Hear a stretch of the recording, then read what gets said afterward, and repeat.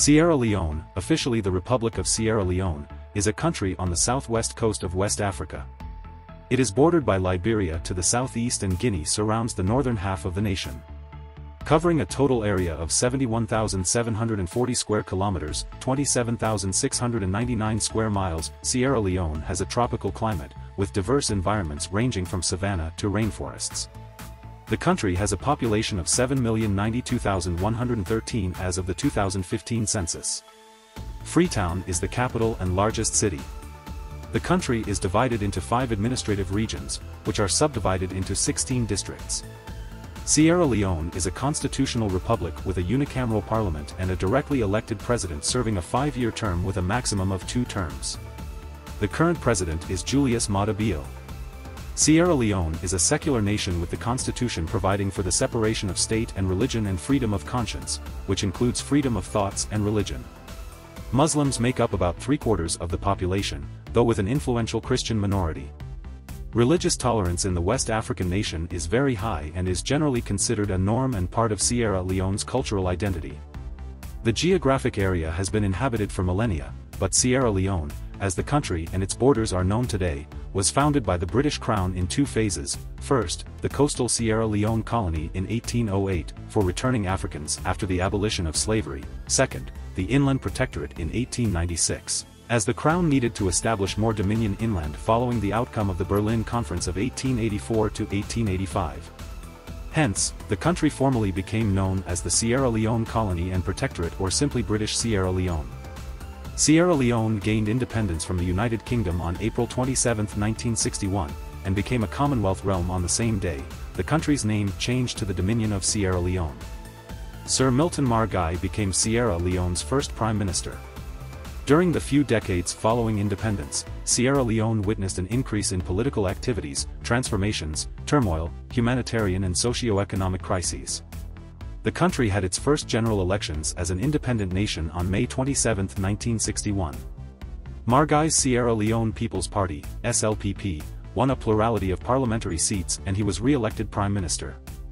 A new constitution was adopted in 1971, paving the way for Sierra Leone becoming a republic, and Siaka Stevens, leader of the All People's Congress, APC, becoming the first executive president of the Republic of Sierra Leone. Stevens held on to this position for 14 years, until 1985, under a one-party system of government facilitated by the controversial 1978 Constitution. However, Stevens' hand-picked successor Joseph Saidu Momoh promised to return the country to a multi-party system. A new constitution was adopted in 1991 that provided the means for a multi-party democracy. A brutal civil war broke out the same year, which went on for 11 years with devastating effects.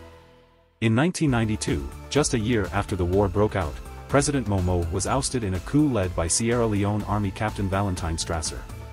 Strasser was later ousted by his army colleague and second-in-command Julius Maada Bio, for failing to commit to a quick transfer to civilian rule.